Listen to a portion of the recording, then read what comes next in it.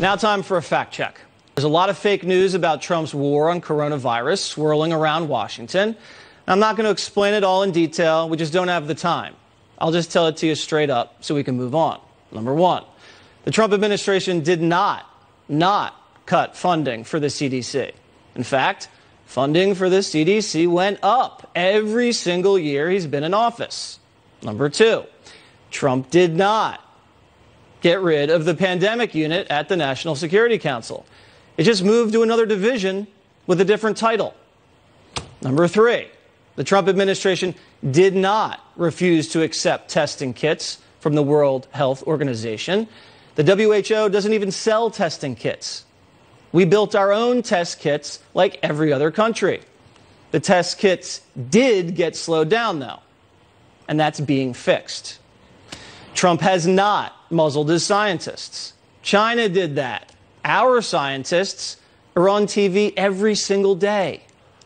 Number five, Trump did not tell governors you're on your own with having to buy ventilators. The federal government is just backing them up if they can't get them themselves. Trump did not call coronavirus a hoax. He called the left's attempt to weaponize the virus against him a hoax. The American people do approve of the way the president is handling the coronavirus.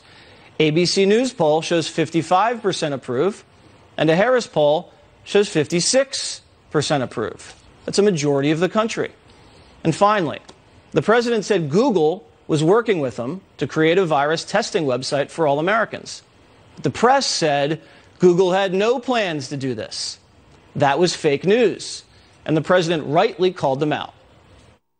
I don't know where the press got their fake news, but they got it someplace. But as you know, this is from Google. They put out a release, and you guys can figure it out yourselves and how that got out, and I'm sure you'll apologize. The president is doing the best he can, balancing optimism with the grim reality of the pandemic. NBC News asked the president if being hopeful that we'll find a cure is giving Americans false hope. Is it possible that your impulse to put a positive spin on things may be giving Americans a false sense of hope? No, I don't think so. Misrepresenting the preparedness right now. No, I don't think so. I think that I think it's got the not yet approved drug. Such a lovely question. Look, it may work and it may not work, and I agree with the doctor what he said. May work, may not work. I feel good about it. That's all it is, just a feeling. I'm a smart guy. I feel good about it, and we're going to see. You're going to see soon enough. And I'm not being overly optimistic or pessimistic. I sure as hell think we ought to give it a try. I mean, there's been some interesting things happened, and some good, very good things.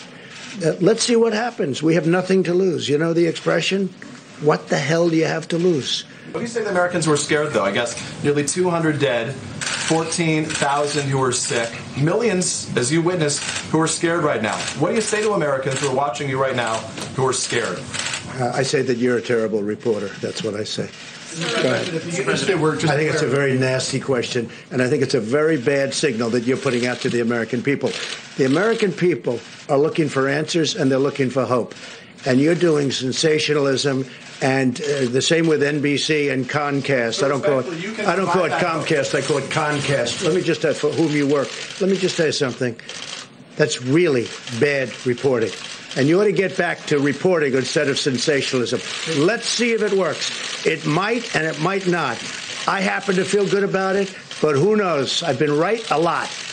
Let's see what happens.